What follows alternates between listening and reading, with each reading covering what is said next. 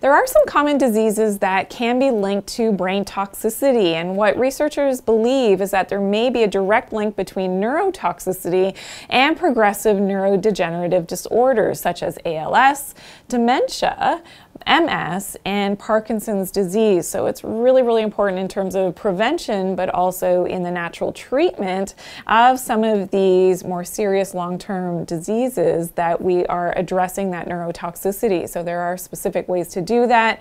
And of course, finding the right protocols in a safe way is really in your best interest in terms of preventing them.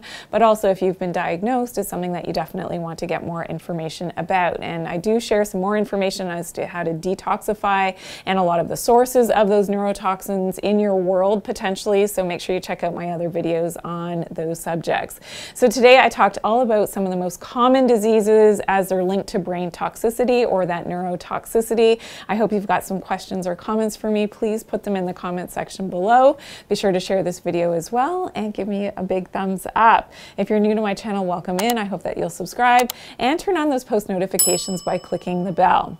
Everyone does have a calling in life, and mine is to empower you to live a healthy lifestyle and of course to do it naturally. Thanks for watching.